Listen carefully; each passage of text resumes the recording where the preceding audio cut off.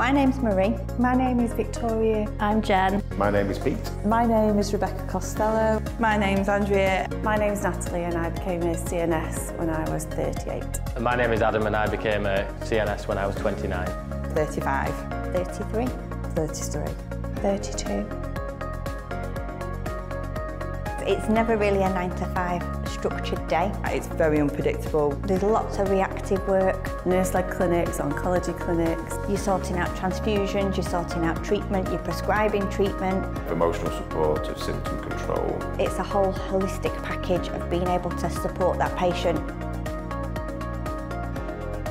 I didn't know I wanted to become a CNS. Honestly, I didn't ever think about working in cancer at all. Just kind of worked alongside people that kind of inspired me a little bit. You can be a real big impact on a patient's life. That continuity and that relationship that we have with the patients and the relatives, carers, it's really honouring.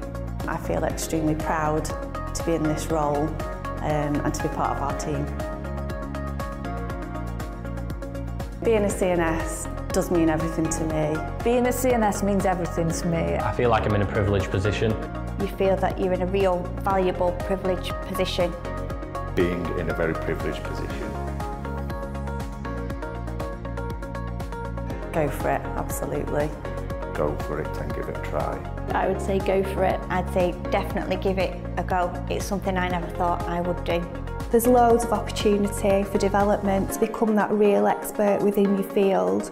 It's not all doom and gloom. We have some really nice, happy times with our patients. We can't always cure everybody, but we can make sure that we're there from the beginning to the end, whatever that end may be.